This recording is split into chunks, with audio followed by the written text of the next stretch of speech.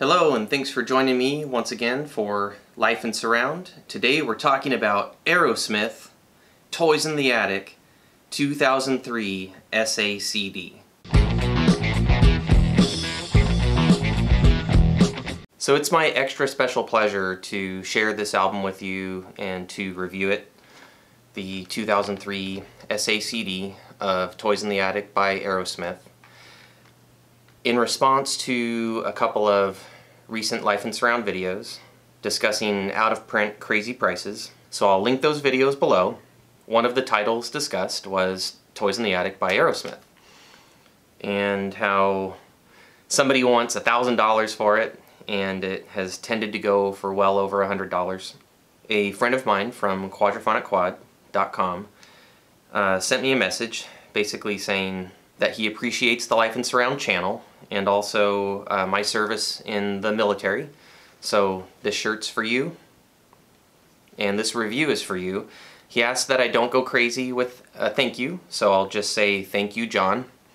I appreciate it very much. I had to promise not to flip this album, but to keep it as a cherished part of my collection, and I'm more than happy to do that, because the act of kindness is very special to me, and the point of this channel is to share my beloved hobby with as many people as possible and to increase other people's enjoyment and joy, and for someone to reciprocate with some kindness. I'm touched and I'm very humbled and I'm very appreciative. So I'm more than happy to share this album now with others. And here we see that it comes with a booklet.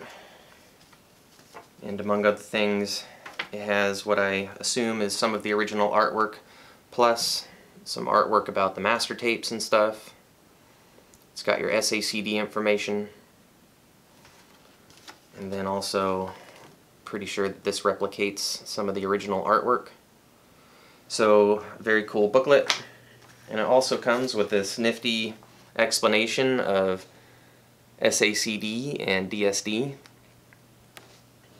including proper speaker layout, in case you didn't know.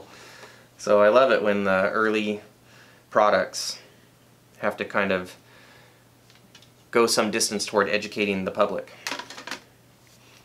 So the first thing to note is that this is not the original quad mix done back in the 70s.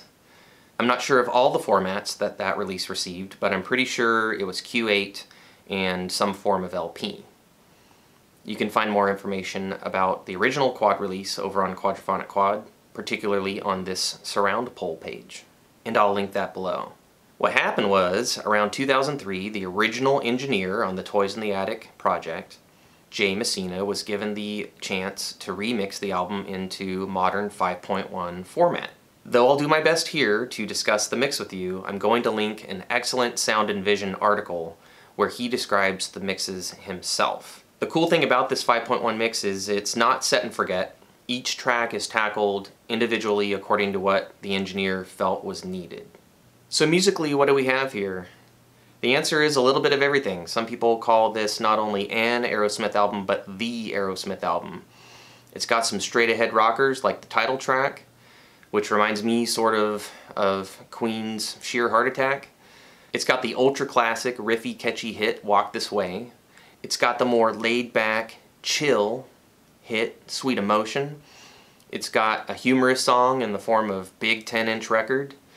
And it's got your kind of piano-driven ballad in the form of Ain't Gonna See Me Crying. What's that one called? You See Me Crying? And point blank, I like it. I feel like some later era Aerosmith, like the 80s and 90s, gets a little bit formulaic and a little bit predictable.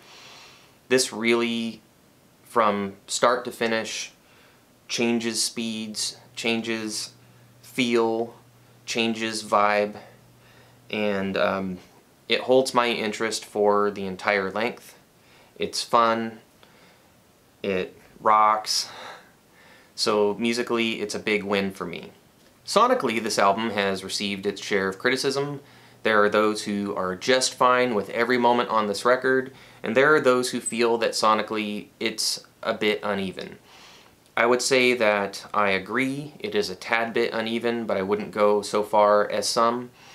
To me, it is satisfying at all points. I do feel like different things are done with vocal presence and with certain elements of the mix balance that make this album less cohesive than some. But again, to me, that kind of plays into the variety that you get and actually serves to draw me in and get me really listening and thinking about the album and sustains my interest for its entire length. The mixology, again, I recommend that you go read the article with Jay Messina for very detailed description of where things are placed and why he did what he did. But let's discuss it now as well. The now famous Life in Surround mix slides. So what you're going to tend to get is the lead vocal centered up in front, bass guitar centered up in front, the drums spread out along the stereo spectrum, mostly in the front of the room, and guitars 1 and 2 hanging back with you in the surrounds. This makes for a big sound, provides most of the parts on the album a great deal of separation, and in general works very well. There are some notable exceptions to this motif, including the song Adam's Apple, where the saxophone solo feels like it is right behind your head. I found that to be like very odd, but also just interesting, and as soon as I accepted it, like I find it to be a pretty cool effect. You also on some songs tend to have the main guitar parts diagonally panned from the surround left up to the front right. And sometimes it's the same guitar panning back and forth, and sometimes it's 2 different guitar parts. And it's used very effectively. So now let's look at Walk This Way. Again, you have the drums holding down that stereo spectrum in the front of the room, lead vocal where you would think it would be, bass holding down the center, per usual, which is just a good idea for any rock mix. It's going to give you an even stereo image. Don't want to mess with deep bass too much. You want to leave it pretty much centering the mix. This time, you have that diagonal guitar feel that I was talking about. Guitar 1, guitar 2 shifting from the surround left up to the front right. At times you have the guitar solo uniquely featured in the front right or in the front left. And you have the main guitars 1 and 2 hanging back with you in the surrounds. You need more cowbell? This song has cowbell. And the cowbell here is featured prominently in the surround right, back there. It's hanging out with background vocals, and background vocals also round out the surround left, along with kind of a higher bell figure. So lots going on in Walk This Way that make it an interesting mix, and not only a riffy rockin' track, but something with a lot of texture and a bit of a sophisticated arrangement. Let's also take a look at Sweet Emotion, because it is the other hit, and it also has quite a bit going on. This track also features that diagonally panned guitar motif, surround left up to front right. The drums are holding down the stereo spectrum. Vocals and bass are where they usually are. You have main guitar parts sometimes occupying the front left, the center, or the front right at various times. You have harmony vocals prominently displayed in the surrounds. The talk box effect shifts back and forth between left and right surround. The backwards claps effect, which is what I think it is, that also occupies the surrounds.